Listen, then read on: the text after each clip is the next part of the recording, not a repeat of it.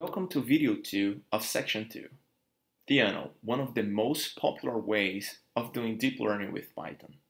After the previous video, you are probably thinking that now we'll have a chance to dust off our calculus books to calculate all those derivatives. I'm sorry to let you down here, but differentiations can be automated with Theano. Because I really like automatic differentiation because it makes the development of deep architectures much faster and more correct.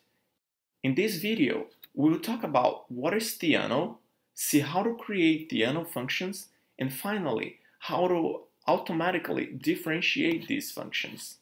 Let's go see Theano's website real quick. It's deeplearning.net/software/Theano. First of all, Theano is not a deep learning library. It is more general than that, and it is used beyond deep learning. As we can see here on the top, Theano is a Python library that allows you to define, optimize, and evaluate mathematical expressions involving multidimensional arrays. Theano will create functions that will be optimized and compiled to run on CPU or GPUs. Now let us move to our IPython notebook and write our first Theano function here. In this first cell, we have imported Theano and NumPy, which will be the libraries that we will use for our example. In Theano, we start defining symbolic variables that we will use in our functions. For instance, here, I will start by defining a symbolic matrix X. Think of those symbolic variables definitions like variable allocations in static languages like C.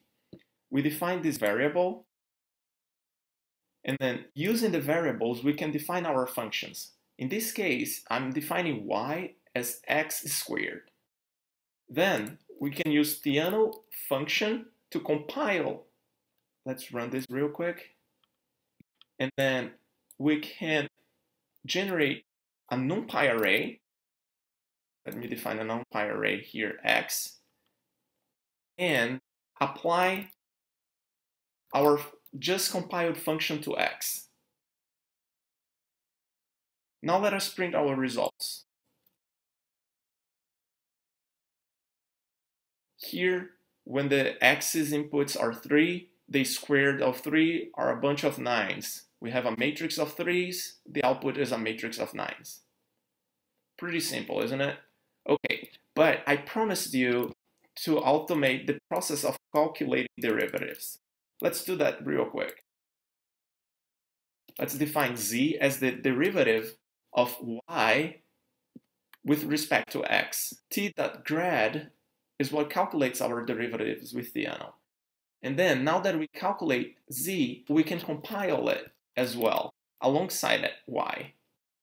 So let's run this cell again, and then calculate our new values. Now f will return both y and z. Okay, let's run this cell, and then print the values of z alongside the values of y.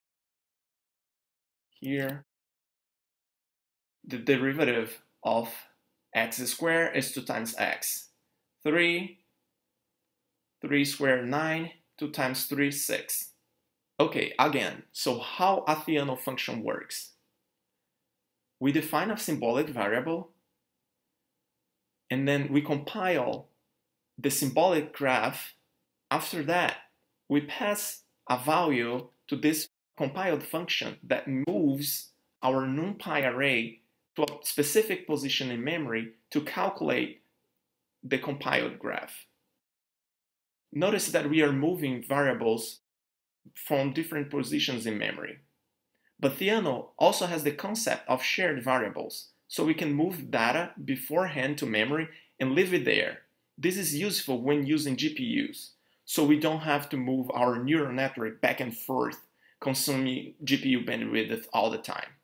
We'll see how to change parameters in the GPU memory without having to move values back and forth in the next video. In this video, we did an introduction to Theano and follow up compiling functions and their derivatives. In the next video, we will optimize a simple model using pure Theano.